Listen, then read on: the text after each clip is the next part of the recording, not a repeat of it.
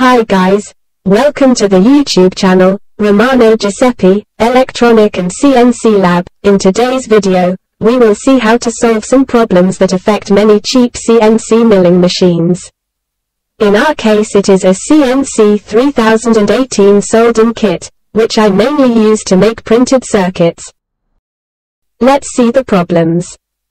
The first problem concerns the difficulty in adjusting the milling plane that slides on the CNC base, along the y-axis, with the two lateral supports that make the spindle translate along the x-axis. In fact, it is not uncommon to measure differences in height greater than half a millimeter, 500 microns, between different points on the top, once the assembly is complete.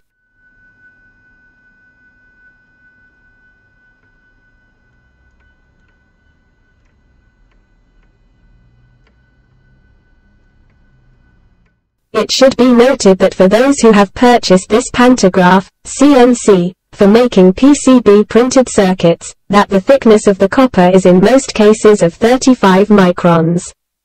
So if the surface is not perfectly level, it becomes difficult to obtain decent results.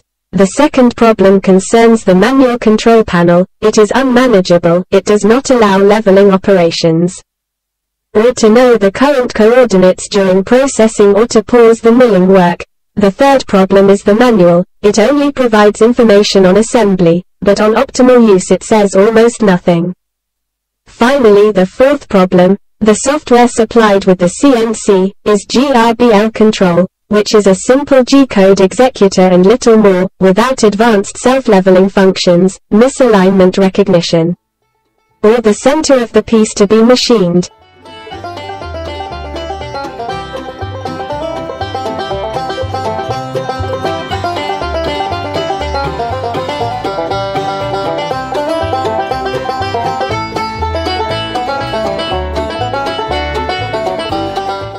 Let's see now, quickly, all the steps of installing the upgrade.